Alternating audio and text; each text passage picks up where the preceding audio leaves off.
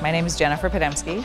I'm a film and television producer and actor living here in Barrie. I was born and raised in Toronto.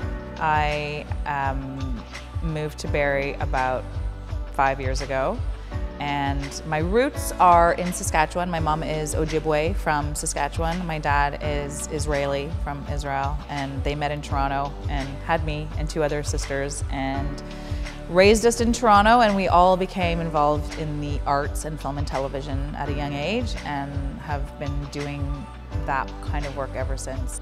I think I'm an idealist, and I have this crazy belief that we as human beings can really thrive together and make beautiful things happen. I really believe that.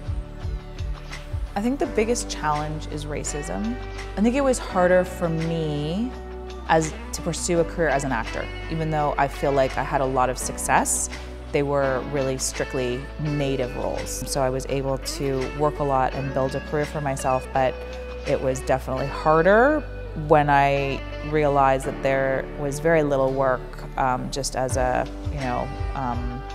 regular everyday person. So that's why I became a filmmaker, to tell those stories. I think it became apparent that I needed to tell stories more from an Indigenous perspective because there was a lack of those stories being told authentically. My path might be a little bit more difficult than other people's, and I'm okay with that. I'm okay with that.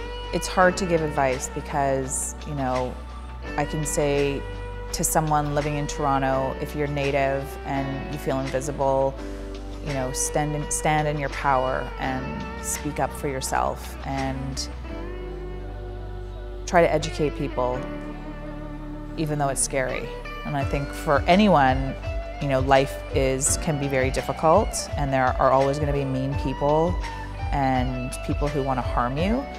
But I think the best advice is to surround yourself with people who will protect you and people who will bring out the best in you.